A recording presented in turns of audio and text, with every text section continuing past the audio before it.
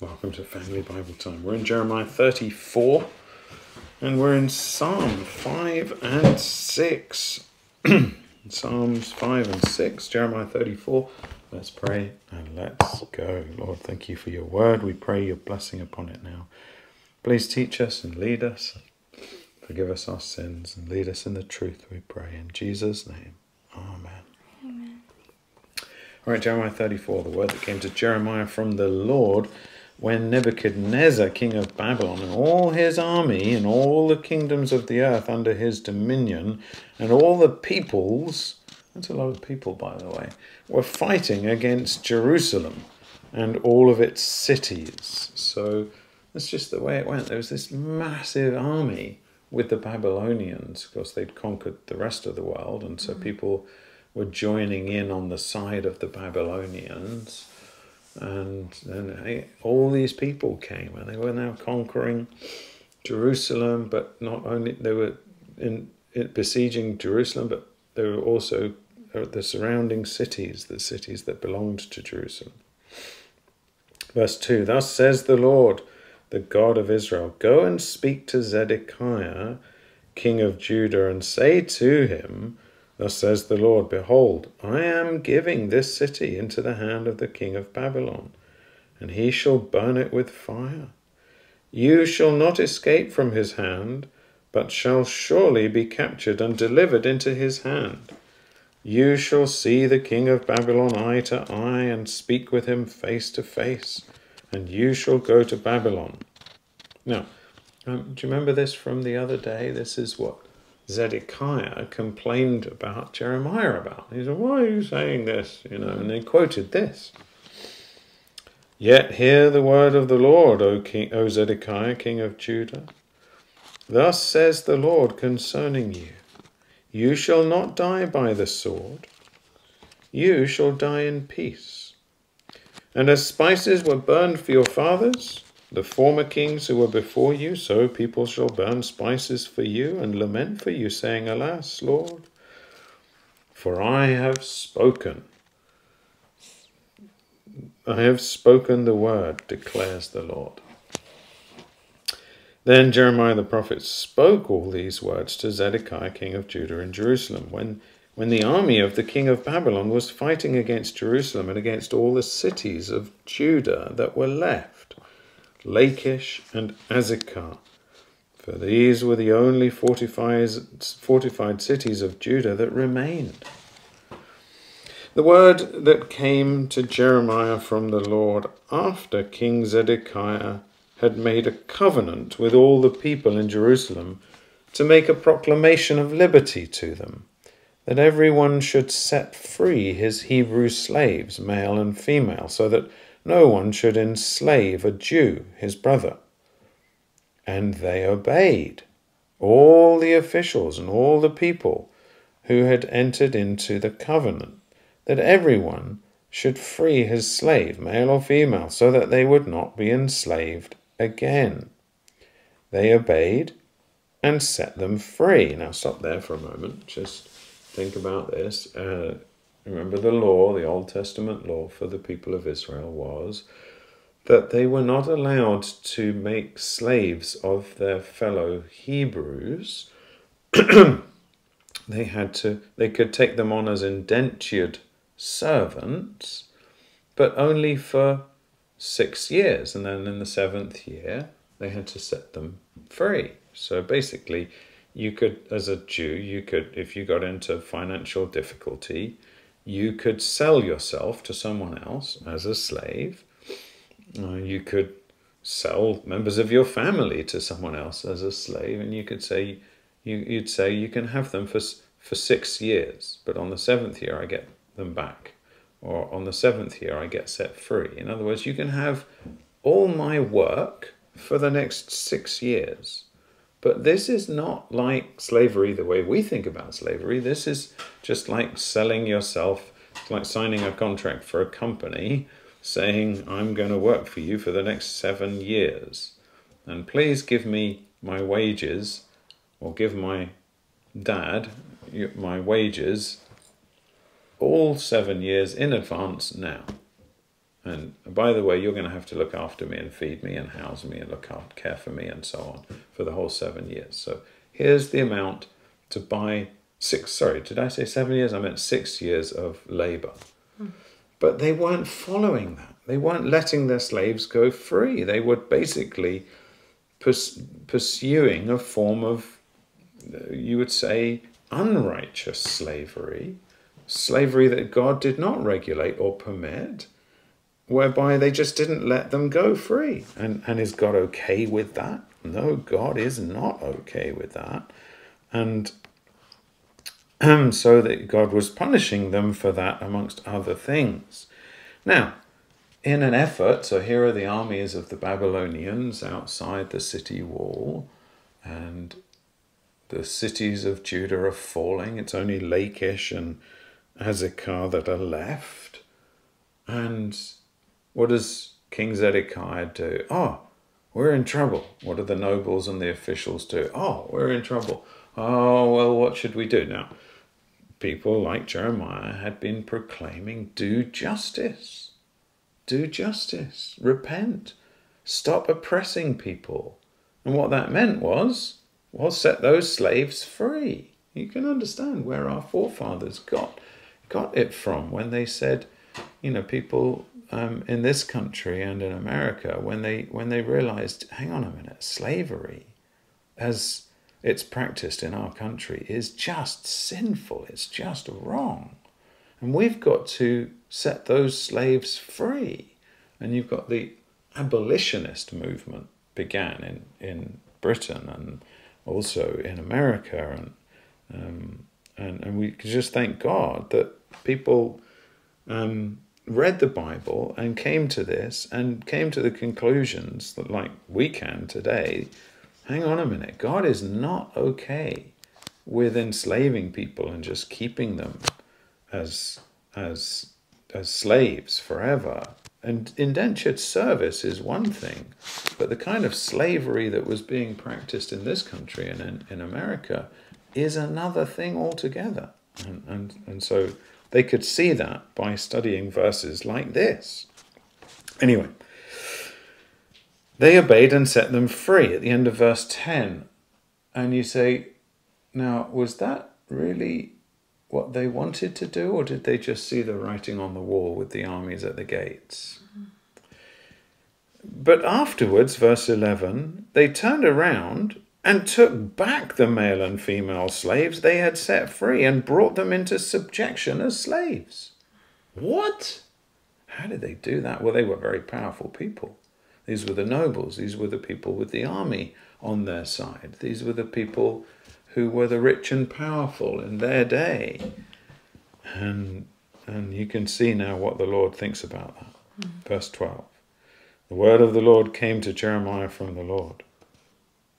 Thus says the Lord, the God of Israel, I myself made a covenant with your fathers when I brought them out of the land of Egypt and out of the house of bondage, saying, at the end of 7 years, each of you must set free the fellow Hebrew who has been sold to you and has served you 6 years.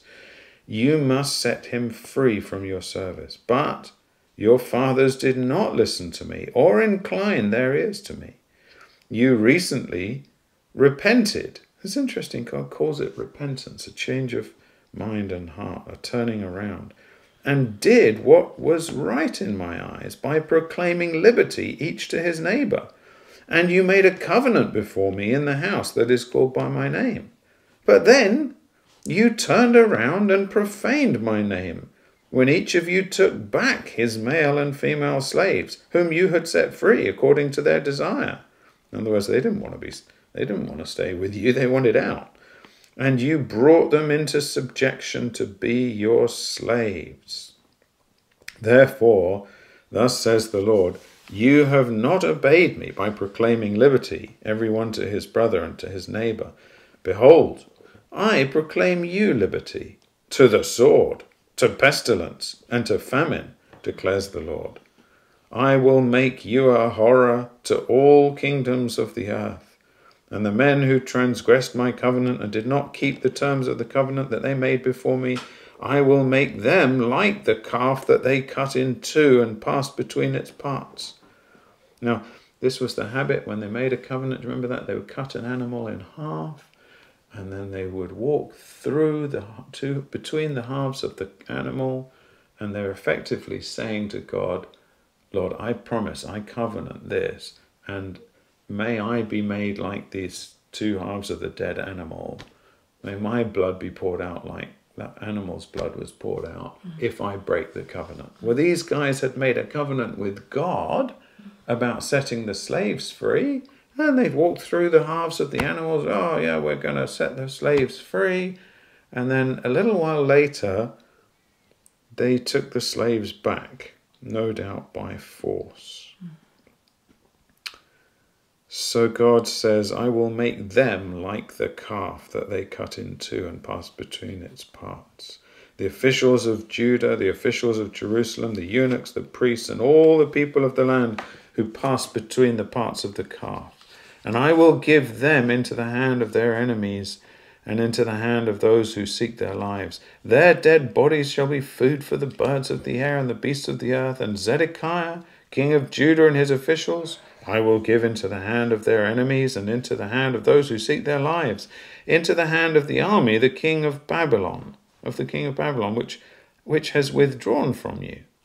Behold, I will command, declares the Lord, and will bring them back to this city, and they will fight against it and take it and burn it with fire. I will make the cities of Judah a desolation without inhabitant. Whoa, stay there for a second. That's the end of the chapter, by the way. Now, what's going on? So, the armies of the king of Babylon did what? They withdrew. And so what's going on? Actually, the Egyptian army turned up. And we're going to read about that in the next few chapters. But the Egyptian army turned up. And the Babylonians withdrew from the city, presumably to take up a better defensive position, or maybe to go and attack the Egyptian army. But the Egyptian army turned up. So this is very interesting because it gives us insight into what was going on in the hearts and the minds of those officials, the nobles, the priests, and so on, people who were in charge of Jerusalem and the nation. When the army of the Babylonians looked like they were about to take the city, in desperation, they said, let's repent. Let's make a covenant. Let's cut a calf in half. Let's walk between the half. We promise to set all our slaves free. We will be good. Why? Because we're in terrible trouble and it looks like we're about to face the consequences of our sin. And then the Babylonian army withdrew. And they thought, hang on a minute, we've just given up our slaves. Actually, we'll take them back. Now, it's very interesting, isn't it? Do you remember me saying to you, look, you know, a long time ago, I said, look, you know, if you're saying you believe in the Lord, your faith will be tested. It will be tested. Are you really believing in the Lord? This is the way it goes. Look, you say, I trust in Jesus. All right, that faith is going to be tested in some way. You're going to have to decide, do I really trust the Lord? Or do I really want a life of sin? Which way am I going to go? And you'll have lots of tests. The testing of your faith, by the way, when it's proved to be genuine, that tested genuineness of your faith is more precious than gold. That's what the Bible says. So the testing of your faith is a good thing. Like Abraham, he believed God. It was credited to him as righteousness. But then that was chapter 15. And in chapter 22, it says sometime later God tested Abraham. James tells us that actually it was when Abraham's faith was tested, it was proved to be right by his works, by his offering up Isaac. That showed his faith to be real. And so the word which was spoken Abraham believed God and it was credited to him as righteousness, was proved to be true. So that the demonstration of faith and the declaration of faith that we make when we say, I believe, is going to be proved true when we are tested and show that we believe. Okay? Does that make sense? All right, so your works demonstrate your faith. Faith always produces good works. That's what James 2 teaches us. Now, this is the opposite, isn't it? They were saying, oh, we're going to follow God, we believe, we fear God, we're repenting.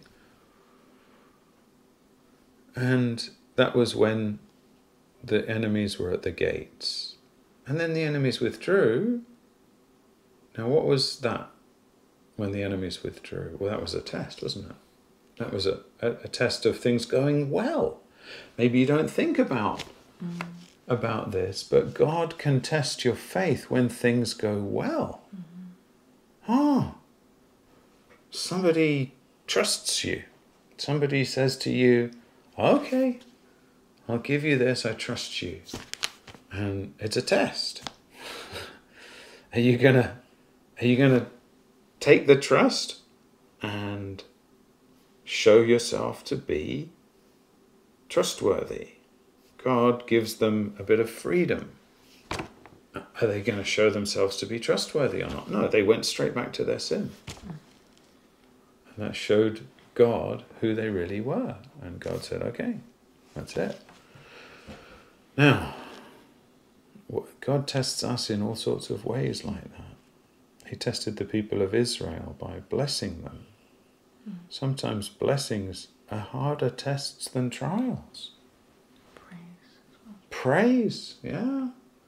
When you're praised, it's the crucible for silver and the furnace for gold. The Lord tests hearts. Another one of those proverbs says that a man is tested by his praise. So when people say you're beautiful, is it going to go to your head? Nobody ever says that to me. But when people say to me, oh, it was a great sermon. You know what Spurgeon said when a woman said that to him? He said, yes, madam, the devil already told me. But it's so true. You know, it's such a, praise is such a dangerous thing. It's not wrong to praise people. Honor where honor is due, the Bible says. But it is something that is a test, isn't it? If you get luxury, if you get money, if you get time, God gives you time. Or your parents give you time. What are you going to do with it? Are you going to waste it? Are you just going to spend it on yourself? Are you just going to fritter it away? Or are you going to serve the Lord with it? You know, I mean, that it's all a test, isn't it? So this is really helpful. I think it's really helpful also to see the very painful pattern that's here. People say that they've repented, but then they return to the sins that they can't bear to be without. So, what about you? What are your sins? What are your sins that you say you've repented of? Are you willing to put them away? Are you willing to... And it's something sometimes that we have to do like day after day. No, I will not do that. I can't believe that I'm still tempted to do it. I can't believe that I almost did it. I can't believe, and now a Christian can say this, I can't believe I fell into it again. Lord, I repent immediately. I'm not walking in that sin. I'm not gonna do that at all. That's a Christian. I am repenting and I will keep on repenting. That's a Christian. But there are many people who say, oh, yeah, but you know what? It wasn't so bad. I don't know why I was worrying so much. Let me go back to it. Because that was really nice when I had slaves. So let me just take the slaves back. And they go back to it. And they're proven to be unbelievers. Okay? Psalm 5. Psalm 5 and 6 are just wonderful. Give to the choir master. Hang on a minute. They had a choir master. For the flutes. They had flutes. A psalm of David. Give ear to my words, O God, O Lord. Consider my groaning. Give attention to the sound of my cry. My King and my God, for to you do I pray. O Lord, in the morning you hear my voice. In the morning I prepare a sacrifice for you and watch. Now here's a good question. We don't sacrifice. But did you this morning? I did, because I read this. But I have to repeatedly. Did you go to God saying, Lord, I need your sacrifice. I need Jesus to pay the price for all my sins. Please forgive me. Wash me of my sins. That's what David's saying. I prepare a sacrifice for you and watch. He's saying in the morning, you hear my voice. I'm going to pray to you, but I'm also going to come to you wanting forgiveness. For you are not a God who delights in wickedness. Evil may not dwell with you. The boastful shall not stand before your eyes. You hate all evildoers. You destroy those who speak lies. The Lord abhors the bloodthirsty and deceitful man. Now, just get that straight for a second. What's that phrase that people say? God hates the sin but loves the sinner. Hang on a minute. The Lord abhors the bloodthirsty and deceitful man. Oh, that's like God hates the bloodthirsty and deceitful man. He's not okay with people that speak lies either, is he? Verse 5, you hate all evildoers. Uh-oh. So does God only hate the sin, or does God also hate the sinner? Well, that's a good question, isn't it? Because David sinned. So he was a sinner. But he repented of his sin, didn't he? So the question is, if you won't repent of your sin, and your sin is stuck to you like a stain, it's your sin is like a homing beacon for God's wrath, isn't it? It's like a beacon. It's like a GPS signal just calling down God's wrath upon you. This is terrifying, isn't it? So God is actually against you. God is not, it's not, oh, well, God hates my sin, but he loves me. Yeah, but you love your sin, so hang on a minute. You hate God. You're his enemy. God isn't mocked, is he? Anyway. Now, what about David? Because he's a sinner, isn't he? And he's just confessed that by saying, I prepare a sacrifice for you in the morning.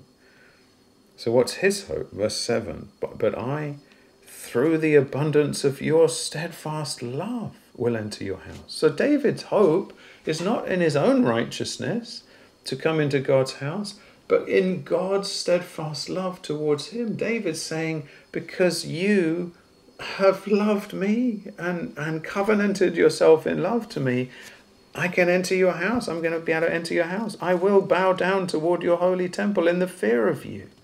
Lead me, O Lord, in your righteousness. He's saying, I don't want to be walking in my sins. Now, is that you? Are you coming to the Lord saying, forgive me my sins? And Lord, I realize you hate the wicked and you hate wickedness and blood.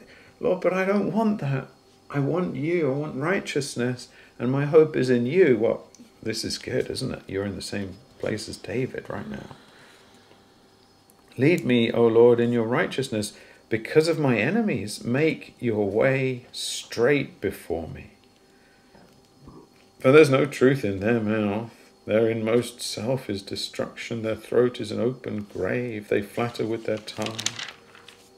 Now, this is now giving us some insight into David's troubles. And he's obviously dealing with flatterers who are actually against him. He had to deal with a lot of that. Deceit, deception, betrayal. And what does he say about these wicked people who are intent, they're bloodthirsty, they're evil, they're intent on their sin, and they're trying to trap him, but they're flattering him. Verse 10, make them bear their guilt, O God. They're trying to get him to bear his guilt. Make them bear their guilt, O God. Let them fall by their own counsels. They're trying to bring him down, but he's saying, trap him, but he's saying, Lord, turn their traps on them. Because of the abundance of their transgressions, cast them out, for they've rebelled against you. But let all who take refuge in you rejoice. So, now hang on a minute. If one of those enemies were to take refuge in God, well then David's prayer would apply to them, wouldn't it? Let them ever sing for joy and spread your protection over them. Let those who love your name may exult in you. For you bless the righteous, O Lord, and you cover him with favor as a shield. This is so good, isn't it? So David's saying, Lord, those people who are set against you and who just are in love with their sins, and they're your enemies, and they're turning on me, oh God, deal with them. But everyone who seeks you, Lord, save them and protect them. And so we can take the same approach in our prayers, and we can say also, Lord, have mercy upon our enemies and save them. That's like Jesus, isn't it? All right, verse 1 in Psalm 6, to the choir master. Seems they had a choir master. With stringed instruments, according to the Sheminith. They had stringed instruments and so on. And flutes. They seems like they were okay with instruments in their worship. A Psalm of David. O Lord, rebuke me not in your anger, nor discipline me in your wrath. Hang on. Why would he be worried about that? Because David had sinned. Okay? Be gracious to me, O Lord, for I am languishing. Heal me, for my bones are troubled. I feel you, David. I feel you in the night, and I feel you when I get up in the morning. My bones are troubled. Are your bones troubled? Anyway, my soul also is greatly troubled. But you, O Lord, how long? Turn, O Lord, deliver my life. Save me for the sake of your steadfast love. For in death is no remembrance of you. In Sheol, who will give you praise? I'm weary with my moaning every night. I flood my bed with tears. Wow, poor David, what's going on? I drench my couch with weeping. Hang on, David, aren't you a proper man? Weren't you told that you're not supposed to cry? Yeah, but actually David lived the inner life. If you're following the series that I'm preaching through at the moment in Grace Life London, I'm going through biblical masculinity. And the first feature of biblical masculinity that I tried to pull out of Genesis 1 to 3, the first one is that God made men to be spiritual. And that's, we're supposed to have this connection with God. We're supposed to have this inner life. We've got souls. We're supposed to care about others. We're supposed to be able to love and be loved. We're supposed to be able to know joy and sadness. And we're made in the image of God. We're not made to be brutes. Now, there's some benefit, and I'm going to say actually it's a good thing when men learn to control their emotions.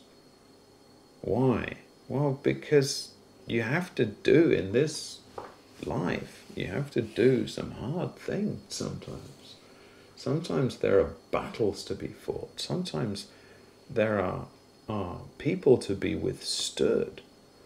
Sometimes there are issues which are really bad, and someone has to keep a cool head. And it's not good as a leader to be just crumpling and crying in a crisis. That's a good thing when men learn to control their emotions. Actually, it's a good thing when women learn to control their emotions, which is why you've heard me say to you endlessly, all right, suck it up, girl. This is not the time. Now's the time for calmness. And you've got to learn that in life, not to be just dominated and ruled by your emotions. And so that's a good feature of manliness, to be able to zip it, to be able to button things up, to be able to bury your emotions at a time, to have a cool head. Great. Actually, Jesus wept over Jerusalem, didn't he, on his way in?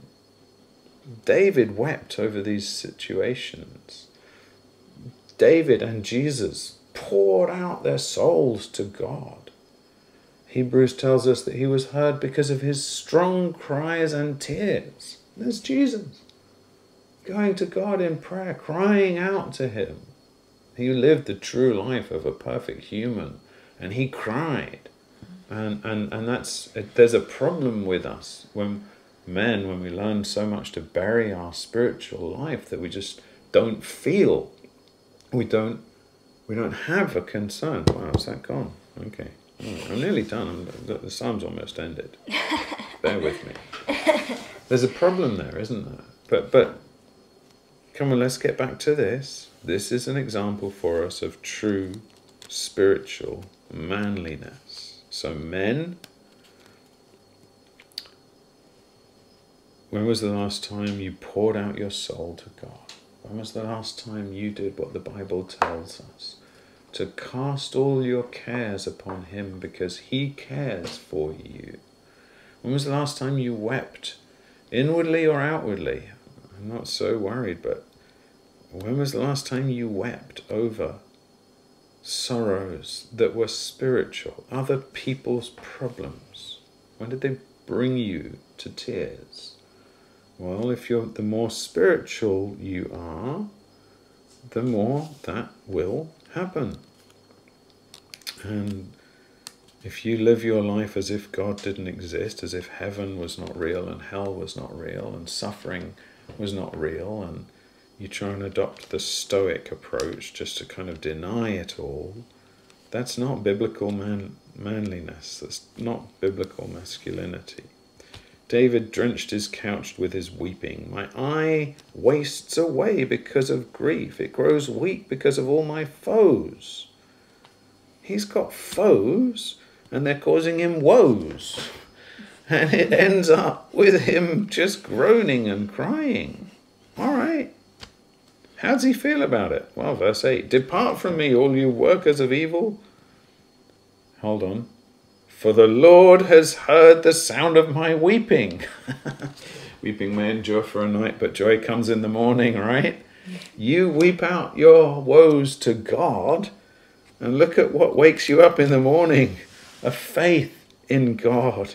Depart from me, all you workers of evil, for the Lord has heard the sound of my weeping. The Lord has heard my plea. The Lord accepts my prayer. All my enemies shall be ashamed and greatly troubled. They shall turn back and be put to shame in a moment. This is David. Nothing's changed. But he's suddenly gone from being full of woes to full of hope, to full of faith, to full of confidence. God has heard my prayer. Now, listen, many of us don't get there because we don't truly pour out our hearts to God. Our old pastor used to say to us, look, it's not enough just to go through your daily prayers. It's just not enough. A Christian needs to get alone with God for an extended period of time.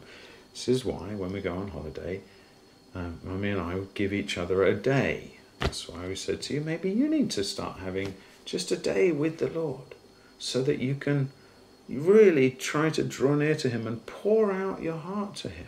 Just cry out to him. Tell him all that's on your heart. Think over the things that trouble you, that burden you, and pour them out to God. Look, when you do like David, that's when you get to this point when you realize the Lord has heard my prayers and accepted my plea. He accepts my prayers. How? Well, through Jesus dying for our sins. But also through us praying, right? So our prayers are made acceptable through Christ, but we do actually have to pray. So when we pour out all our prayers, and we know God has heard them, and we know God is actually going to answer them, and you can have this confidence that David has. It's going to be all right. My enemies are going to be defeated. They're going to turn their backs because God has heard my prayer. Well, Lord, we pray that you would enable us to pray. Above all, please give us the power to pray. Because we know that if we have your ear, we have everything. Lord, please bless us. Please forgive us.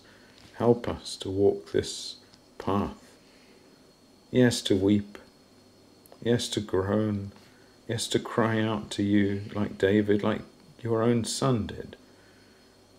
But also to come to this steady hope and faith and confidence in you like David did, like Jesus did, walking from weeping in the garden, resigning himself to your will and standing silent before Pilate, silent before his accusers. Lord, we love you, we praise you, we ask you to help us to be like you. In Jesus' name, amen. Amen. All right, we're done. God bless you. Oh, Psalms are good, aren't they? It's good to be in the Psalms. Someone said that in the comments. I agree. God bless you. We'll see you tomorrow.